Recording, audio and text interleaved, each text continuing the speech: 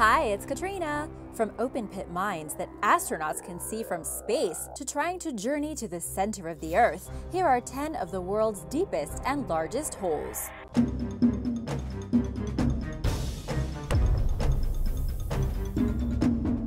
Number 10. Kalgoorlie Super Pit.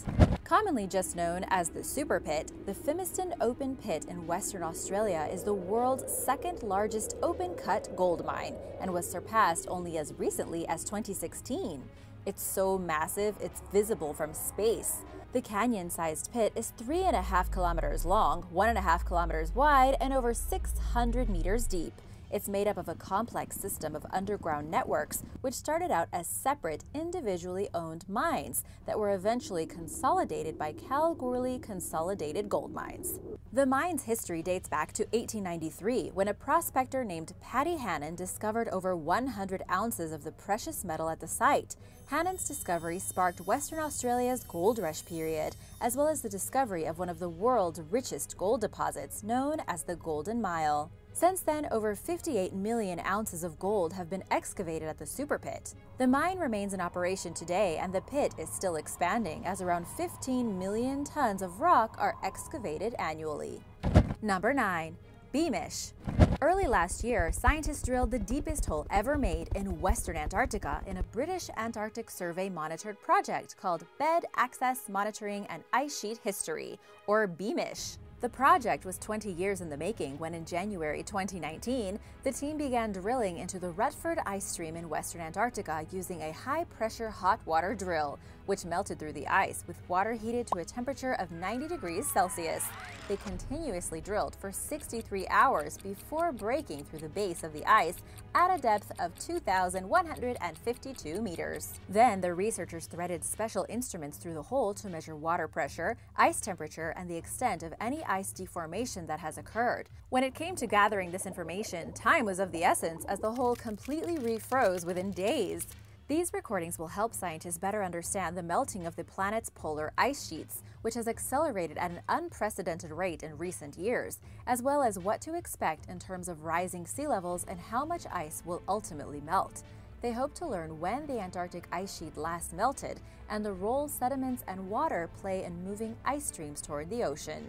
So far, experts have realized that the polar ice sheets are melting faster than they previously thought. They believe that this could trigger an irreversible sea level rise that could continue for many centuries, according to the Beamish Project's official website. Gleaning more information about the poorly understood history of ice sheets and their movement and activity will hopefully reduce the scientific community's uncertainty regarding the melting polar caps and rising sea levels. And now for number 8, but first a quick shout out to True Scarvenger, who apparently commented for the first time in their life. Glad you love the videos! And also to Hanif Huzaidi, glad you like the intro. If you are new here, be sure to subscribe and let me know if you would like a shout out. Number 8. Chikyuu. In 2019, so really recently, engineers aboard the specialized Japanese drillship Chikyu drilled over 2 miles into the ocean floor, where the Philippine Sea Plate slides beneath the Eurasian Plate, causing deadly earthquakes every 100 to 150 years. Why were they drilling there? Learning what's beneath the Earth's surface can lead to incredible scientific discoveries, including a better understanding of our changing planet, and can also lead fortune seekers to highly profitable and in-demand raw materials. The borehole claimed the world record for the deepest offshore hole ever drilled for scientific purposes. To the disappointment of researchers, the achievement came up short of the original goal of reaching a 5,200-meter depth, where the two tectonic plates meet, because the drill hole continuously collapsed. After nearly a decade of working on the project, the team gave up. Nobu Eguchi, the director of operations at the Yokosuka-based Institute for Marine Earth Exploration and Engineering, or MAR-E3, which operates Chikyuu, referred to the endeavor as a continuous 6-month nightmare. The next step is for experts to figure out what went wrong. Chikyuu is currently the only scientific marine drilling vessel capable of reaching the depth where the tectonic plates converge, so the responsibility of resolving the issue and ultimately achieving the original goal more or less falls on the shoulders of the ship's crew and researchers. They're expecting it to possibly take dozens of years and cost up to $1 billion. Number 7. KTB Borehole. It took 8 years to make this hole. German scientists carried out the German Continental Deep Drilling Program, or the KTB Borehole for short, in northern Bavaria from 1987 to 1995. They drilled to just under 30,000 feet, nearly 6 miles into the Earth, surpassing seismic plates and hitting temperatures of 600 degrees Fahrenheit. At that point, the researchers ran out of money. Thankfully, the project still taught them a lot about seismic activity and the composition of the Earth's crust. From 1996 to 2001, the Superdeep borehole served as a seismic deep observatory for the German Research Center for Geosciences. Dutch artist Lottie Given lowered a microphone into the hole in 2013, and it picked up a rumbling noise that scientists couldn't explain. Given simply called it the sound of the Earth. The derrick, or lifting device used for the project, was among the largest pieces of machinery of its type in the world. It remains at the site today, where it has become a tourist attraction. Would you visit the site? Let me know in the comments. Number 6. Deepwater Horizon. In 2009, the British Petroleum BP-owned offshore drilling rig Deepwater Horizon drilled a borehole that reached a vertical depth of 10,683 meters, or about 5 miles, setting a world record for the deepest oil well ever. The hole was drilled under 1,259 meters of water in the Tiber oil field at Keithley Canyon in the Gulf of Mexico, roughly 400 kilometers southeast of Houston, Texas. It led to a massive pool of crude oil containing up to 6 billion barrels worth of the liquid gold.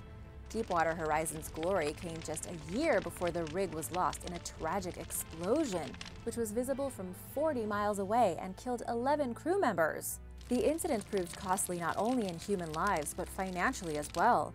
Compensation for violations of the U.S. Clean Water Act and various other lawsuits ran into the billions for both BP and the offshore drilling contractor Transocean, serving as a reminder that while digging holes may seem like a fairly harmless activity from the outside looking in, it can be deadly. Number 5. Z44 Chavo Well.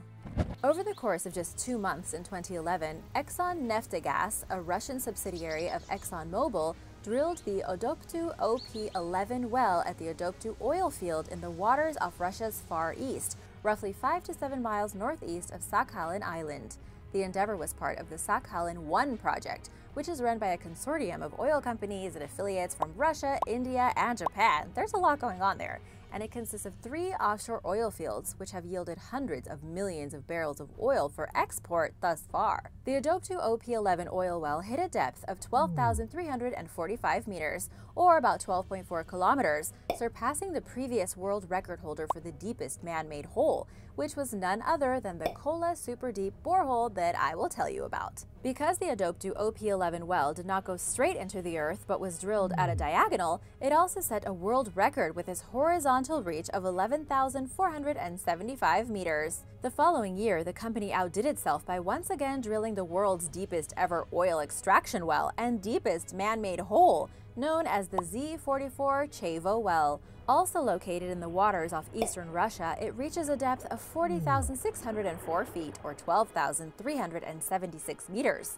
To put things into perspective, this is 15 times the height of the world's tallest building, the Burj Khalifa, which towers over the Dubai skyline at an astonishing height of 2,722 feet, or 829.7 meters. Number 4. Chuquicamata Copper Mine. Chuquicamata Copper Mine in northern Chile claims the world title when it comes to measuring size in terms of excavated volume. In other words, the amount of material dug out. About 300 billion cubic feet, or nearly 8.5 billion cubic meters of material has been removed from the pit over the years. The pit is 2.7 miles long, 1.9 miles wide, and over 3,000 feet deep. It is the world's second deepest copper mine. The Chuquicamata copper mine is located 770 miles north of Chile's capital city, Santiago, and sits at 9,350 feet above sea level. Mining at the site began in the late 19th century. The Chilean state-owned copper mining company, Codelco, has owned and operated the mine since 1915. By the 1990s, it was the world's largest producing mine. While it's since taken a back seat to other record holders, the Chuquicamata copper mine is still in use. In 2016, construction began on the planned multi-billion-dollar conversion from open pit mining to underground operations. Underground mining activities began in April 2019, and the project is expected to extend the mine's lifespan by about 40 years. Number 3. Kola Super Deep Borehole. At a depth of 40,230 feet or 12,262 meters, the Kola Super Deep Borehole is one of the world's deepest man-made holes, and for several years it held the #1 spot. Although the hole is only 9 inches in diameter, it reaches a little over 7.5 miles below the Earth's surface, deeper than the Challenger Deep Trench in the Pacific Ocean, which is the world's lowest known natural point. Russian scientists began digging the hole in 1970 on the country's Kola Peninsula, and it became the deepest hole on Earth about 20 years later. They stopped drilling in 1992 due to the unexpectedly high 356-degree Fahrenheit temperature they encountered, rather than the 212 degrees they had planned for. At such a high temperature, digging becomes more difficult because the material is more liquid and the intense heat wreaks havoc on the equipment, according to Benjamin Andrews, a research geologist and curator at the Smithsonian's National Rock and Ore Collection. He likened maintaining a bore in such an environment to trying to keep a pit in the center of a pot of hot soup.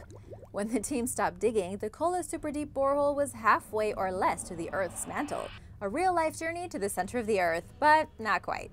In 2008, workers sealed the hole shut and officially abandoned the site. One of the researchers' most important discoveries was the presence of microscopic plankton fossils about 4 miles down. Number 2. Lake Vostok. I told you about Western Antarctica, but drilling the deepest ever hole in Eastern Antarctica involved a lengthier undertaking than the Beamish project. On January 10, 2013, after 20 years of drilling and reaching a depth of 11,175 feet, a Russian research team reached the freshly frozen surface of Lake Vostok, the largest of Antarctica's 400 ancient subglacial lakes. Lake Vostok is a freshwater lake located beneath Russia's Vostok Station and 13,100 feet or 4,000 meters under the surface of the Central East Antarctic ice sheet. When scientists accessed the lake's frozen surface in early 2013, they gathered an ice sample. Unfortunately, however, unfrozen water from beneath the ice rushed upward, causing the sample to mix with kerosene and freon, which the team was using to prevent the borehole from freezing. In early 2015, the researchers drilled a new clean borehole through the ice and into Lake Vostok, reaching a depth of 12,365 feet.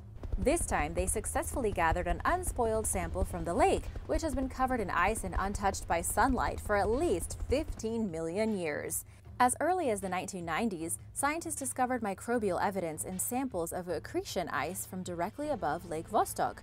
More recently, they found DNA snippets from various single-celled organisms.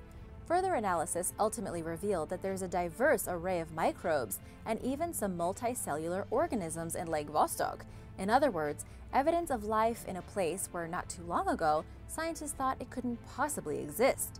This can give us an idea of what life might be like on other planets. Who knows what could be lurking below the icy oceans in the universe. Number 1. Bingham Canyon Mine. Also known as Kennecott Copper Mine, the Bingham Canyon Mine is an open-pit copper mining operation located in Harriman, Utah, southwest of Salt Lake City, and owned by the British-Australian Rio Tinto Group.